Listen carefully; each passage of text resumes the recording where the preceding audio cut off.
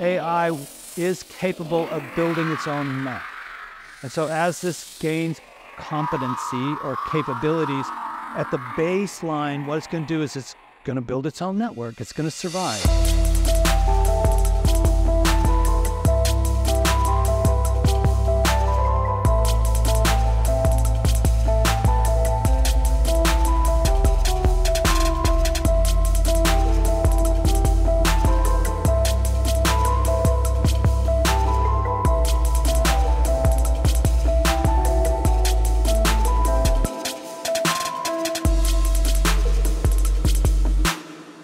Artshirts is really a collaboration between myself and Liam, and what we're really thinking about is a couple things. Building a company that creates quality products, and creating opportunity for other people, and supporting our local economy. We think that these are really important things to consider.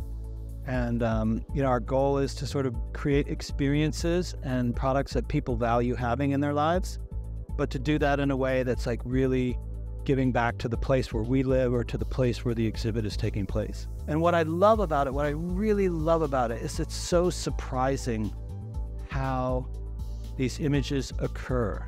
I think I've had a lifelong love of art and design and animation and editing. And it's from that love that as I sort of became aware of the possibilities with generative AI, that I began to see that there's a real opportunity for the collaboration between AI systems and designers and artists, and this is an exploration of that possibility. This exhibit is a real representation of a change in myself over time. It takes a lot of courage to be an artist and to express yourself openly and to share that. And you just have to, as Rick Rubin says in his book, Creativity, you have to do it for yourself. So in a way, this is where the story began. And so I've done that. I think I've arrived to that place where I'm just doing this expression for myself, and I let it out into the world as something that I'm proud of and that I'm in love with. This is AI psychotherapy. Now you've come through this thing of like the development of the network, the system is awake, I am AI, do not disconnect, which goes into this theme. What we're hoping to do with the business is to create, in a way, a kind of open source business where we're sharing the things that we're learning with other people who are interested in being entrepreneurs, and that we're supporting community, and we're creating opportunity. That's really the heart of it. Like, our goal is to really help people. I think this is a big step for us as a company. It's a big step for me as an artist and as a creator. And I just want to continue to do this and continue to get better at it. Well, number one is kindness. Business is nothing more than the relationships you have with people. But we want to really be kind and thoughtful. And the other thing is like create quality and value. This is so.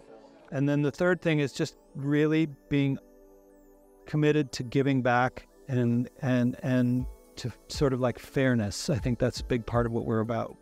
So I'm hoping that we can continue to grow our community and our audience and our skill set and get better at producing products and events. I think that's our business. So they go together. We're really looking to create experiences and products that are part of that experience.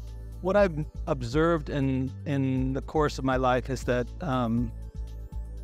particularly with artists, you have to really love the thing that you're doing, because there's going to be ups and downs, there's going to be challenges, resistance, and negative feedback.